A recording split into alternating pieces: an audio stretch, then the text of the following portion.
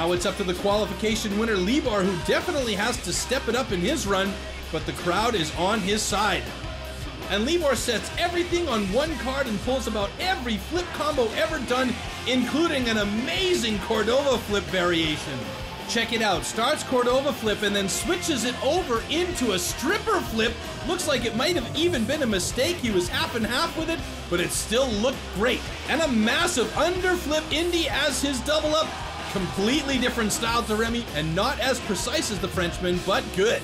I think Libor had one or two little mistakes in his run, but he was really good. He did a massive underflip